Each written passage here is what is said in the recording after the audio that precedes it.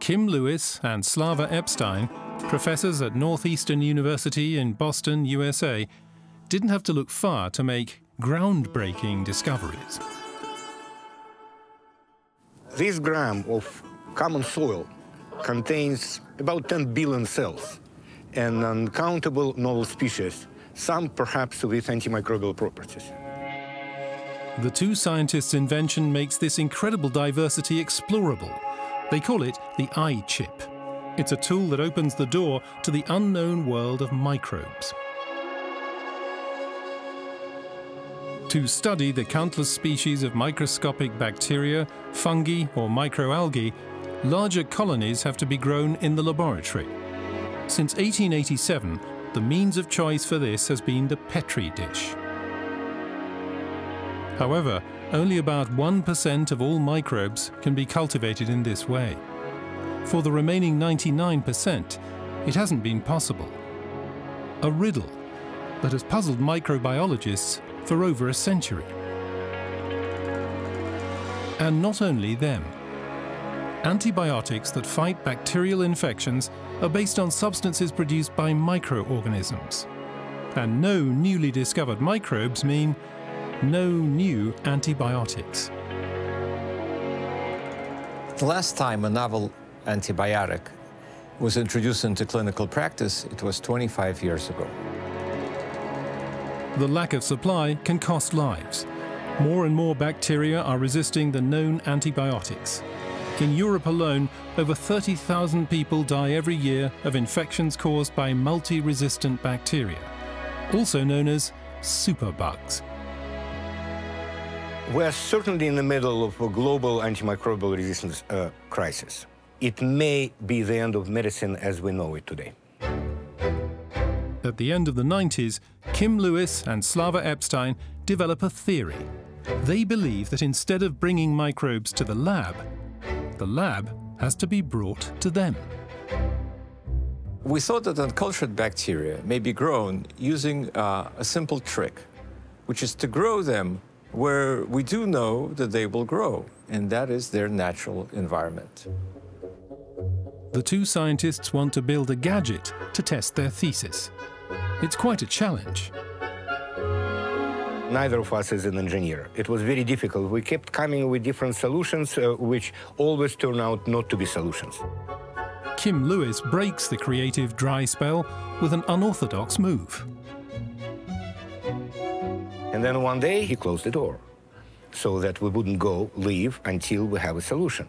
But I had a problem because I had a date. I had a date with my wife, which I could not possibly get late to.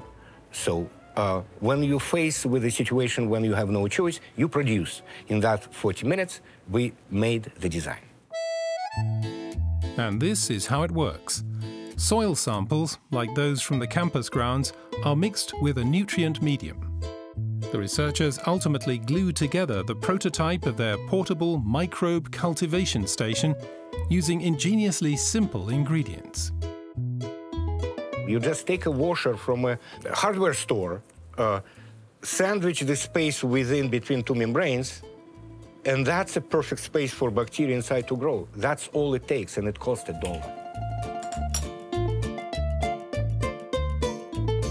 The glued-on membranes are too fine-pored to allow the microbes themselves to escape, but they are permeable to the small molecules of nutrients and messenger substances that they need for survival. In order for them to get that, the finished diffusion chamber is buried in the home soil of the soil sample. They are essentially tricked. They do not know that something happened to them, and they grow to form colonies. The results were spectacular. We increased microbial recovery by thousands and thousands %. We clearly were on to something. However, the bacteria in the diffusion chamber grow wildly and uncontrolled. Slava Epstein and Kim Lewis refine their invention. The result is the so-called isolation chip, or iChip for short. The heart of this first professional version consists of a plastic plate with around 400 tiny holes. The nutrient solution with the bacteria is diluted in such a way that mathematically there is only one microbe in each hole. The bacterial colonies growing in the eye chip have been pre-sorted, so to speak.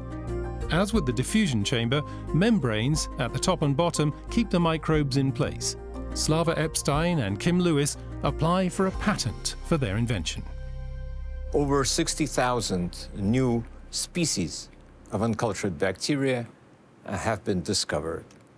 And from these bacteria, over 30 antibiotics were identified, of which 3 are now in preclinical development. This is Inventor terrae, one of many bacteria that could be cultivated thanks to the eye chip. Inventor terrae produces a substance that the researchers call teixobactin. It has a strong antibiotic effect, even against the dreaded multi-resistant hospital bug MRSA. Preclinical trials for medical approval are currently underway.